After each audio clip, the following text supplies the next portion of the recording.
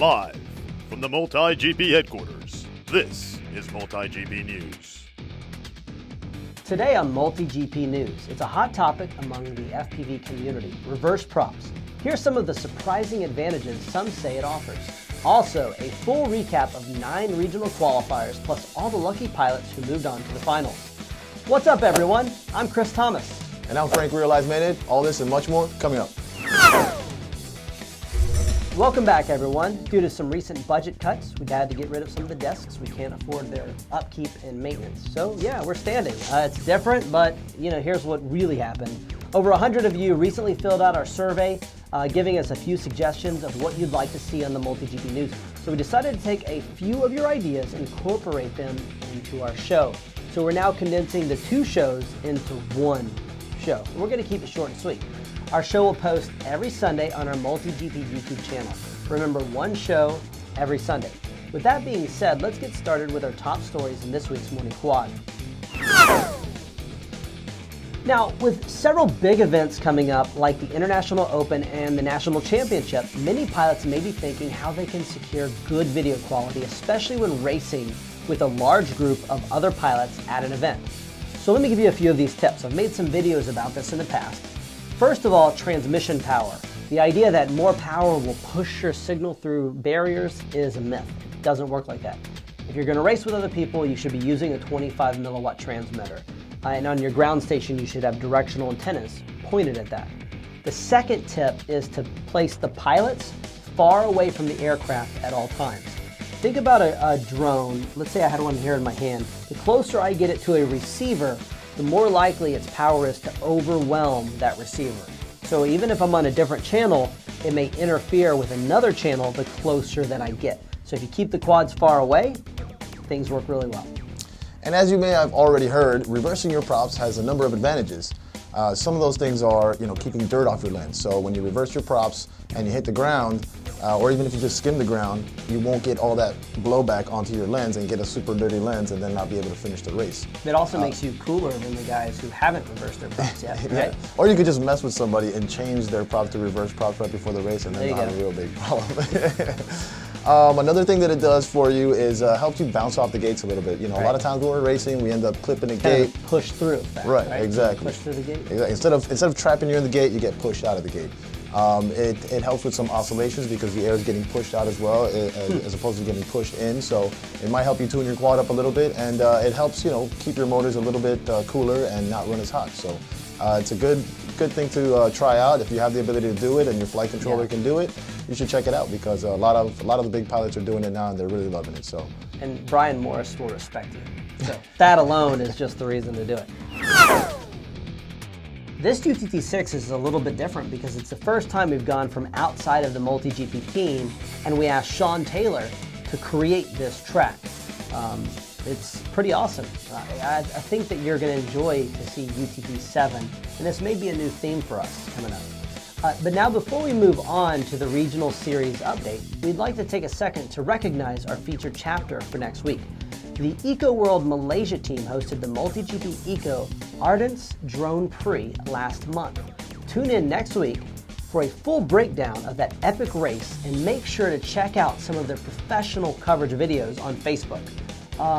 They are killing it out there. It's really great to see these new communities sprouting up around the world, all based around drone racing. Yeah, Malaysia, man, that's out there too. And if you haven't, make sure you go out and check them out and subscribe to their channel because they're putting a lot of work into it. They're representing MultiGP and they have great production. So they deserve it. We appreciate what you're doing out there, guys. Mad respect. We like what you're doing. Love the Lotus too. That was a great touch. Welcome back, everyone. It's time for the 2017 Regional Series update. Last week, we covered Central Illinois Drone Racers 3B qualifier, where 28 pilots battled it out and 13 moved on to the finals. This week, 9 other qualifiers wrapping up from the Golden State all the way down to North Dakota.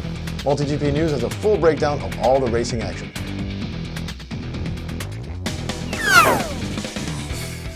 What an epic time for racing as 9 regional qualifiers wrapped up last weekend. We start off in Kansas City, Missouri, where KC Multirotor kicked off their qualifier in Region 3A. 816 Drones, Team Black Sheep, DWS Hobbies, and Sigmarama all sponsoring the event, where up to 36 pilots gathered to race for their chance at the finals. Some pilots even traveled up to 90 miles to compete. The weather was great, sunny and warm with little to no wind. The chapter's new TDS tracker ran smoothly and efficiently, where pilots were able to quickly complete rounds. The track ran through a double gate U-turn into an over-under section into the flag slalom, then an over-under gate into the broken down palace of a tower, in and out back to the start and finish. After several heats, 7 pilots moving on to the finals. Here are those pilots.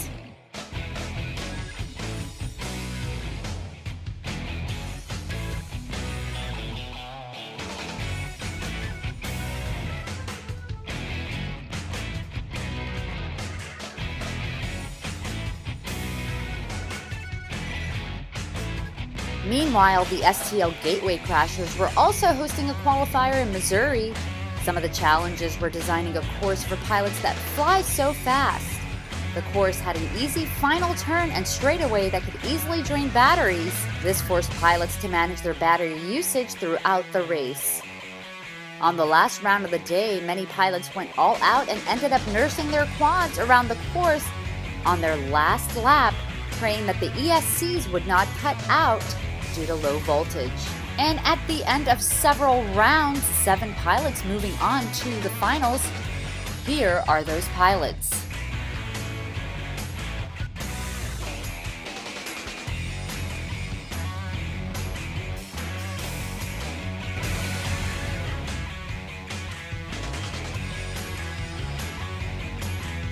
Now moving on to Alabama, the rocket capital of the world, Rocket City FPV Racing, hosting their qualifier in Region 2A.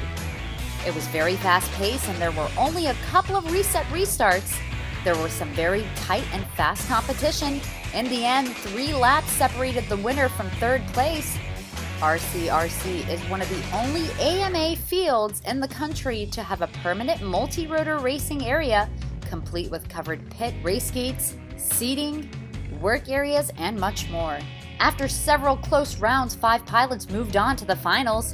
Here are those pilots.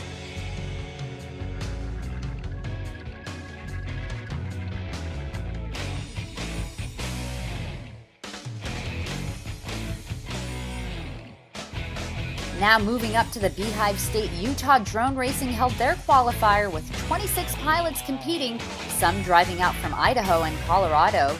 Thrust UAV, Multi-Rotor Mania, Rebel Mini Quads, and IDC sponsoring the event. Rotor Riot also giving out stickers for some of the prize bags.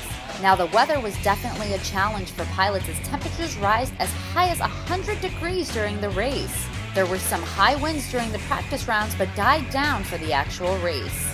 After a long day of relentless sun and competition, 8 pilots moving on to the finals. Here are those pilots.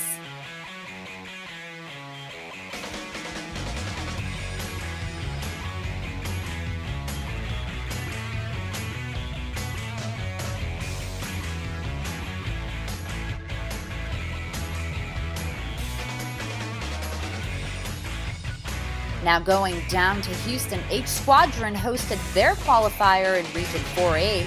Some pilots traveling 3 hours for a chance to race. The event sponsored by Two Dog RC's RC Warehouse, Atmospheric Adventures, Turbo Mach Drone Technologies, PB3 Creations, and Pretty Fly FPV. The weather was fantastic, incredibly hot and humid, but there was a slight breeze and clear skies.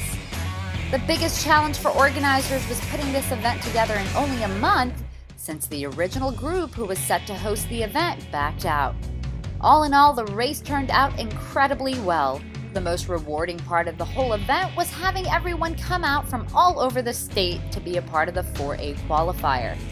At the end of the day, 5 pilots moved on to the finals. Here are those pilots.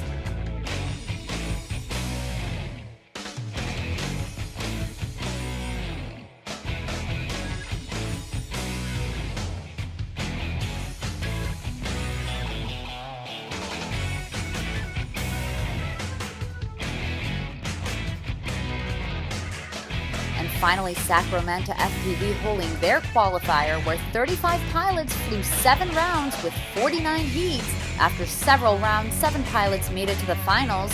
Here are those pilots.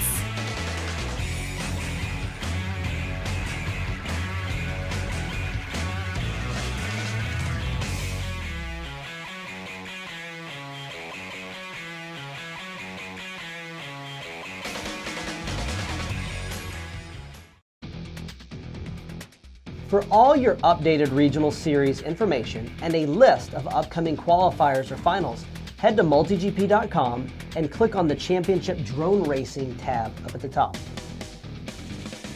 And when we come back, drone crashes, drone fails, and drone falling out of the sky. Some of the wildest quad collisions that will definitely have you screaming for more. Stick around. Welcome back, everyone. Last week we had a great turnout after a slew of pilots flooded our Facebook post with the most jaw-clenching crashes for our segment. I enjoyed it immensely this week. I sat down with my coffee on the couch, actually this morning, and watched it. It was great. My kids liked it too. It's a lot of fun, some good crashes, and it was a really nice compilation. And we thank everybody bringing in those videos. Yeah, keep crashing. Keep crashing. Sponsors really like it. It makes you better when you crash. There you go. So this week there's even more. We're swarmed with even more outrageous crashes. Roll it.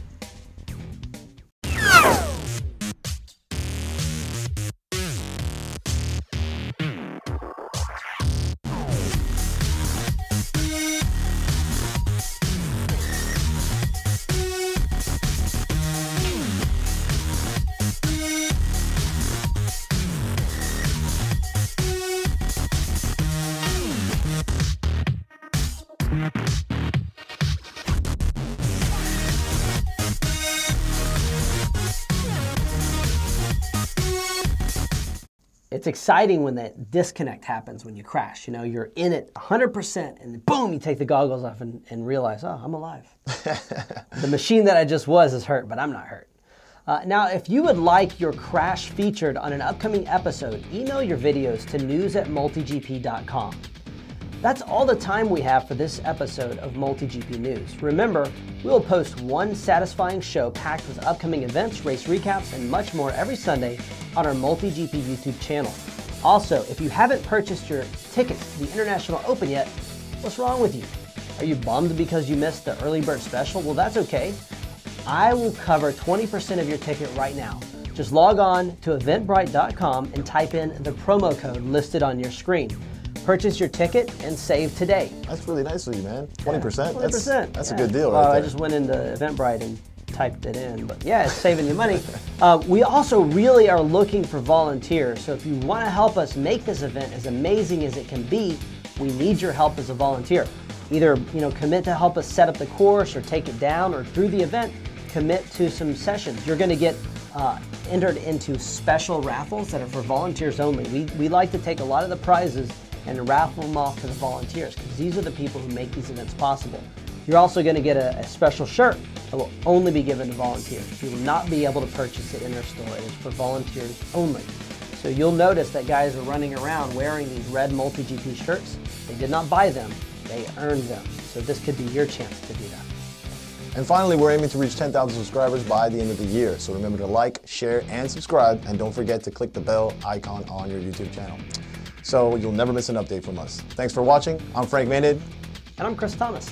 Thanks for joining us. If you like this video, press the like button below, and please don't forget to subscribe to our channel.